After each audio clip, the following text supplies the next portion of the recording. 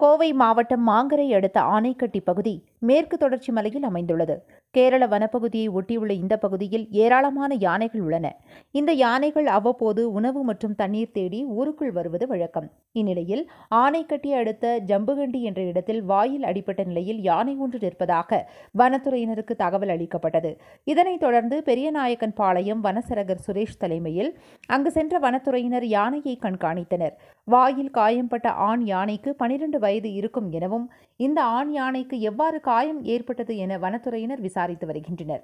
மேலும் காயம்பட்ட யானைக்கு வனத்துறை மருத்துவர் சுகுமார் சிகிச்சை அளித்து வருகிறார். வாழை மற்றும் பலாப்பழத்தில் மருந்து வைக்கப்பட்டு யானைக்கு சாப்பிட கொடுக்கப்பட்டு வருகிறது. இதுகுறித்து வனத்துறை மருத்துவர் சுகுமார் கூறுகையில், இந்த ஆண் யானைக்கு 12 வயது இருக்கும் எனவும் உணவு உட்கொள்ளும் போது வாயில் மரக்குச்சிகள் குத்தியதில் காயம் ஏற்பட்டிருக்கலாம். நாட்டு வெடியால் காயம் ஏற்பட்டது போல் தெரியவில்லை. காலை முதல் மருந்துகள் வழங்கப்பட்டு வருவதாகவும் இன்னும் சில தினங்களுக்கு இதேபோன்று சிகிச்சை அளிக்க உள்ளதாகவும் தெரிவித்தார்.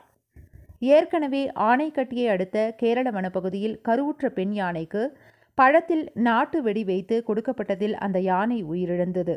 நாடு முழுவதும் பரபரப்பை ஏற்படுத்திய நிலையில் தற்போது கோவையில் அதேபோல் வாயில் காயம்பட்ட நிலையில் யானை சுற்றி வருவதால் உடனடியாக அந்த யானைக்கு சிகிச்சை அளித்து யானையை காப்பாற்ற வேண்டுமென விலங்கு நல ஆர்வலர்கள் கோரிக்கை விடுத்துள்ளனர். மேலும் இது நாட்டு வெடியால் ஏற்பட்ட காயமா அல்லது இயற்கையாக ஏற்பட்ட காயமா என்பது குறித்து உரிய விசாரணை நடத்த வேண்டும் எனவும் கோரிக்கை வைத்துள்ளனர்.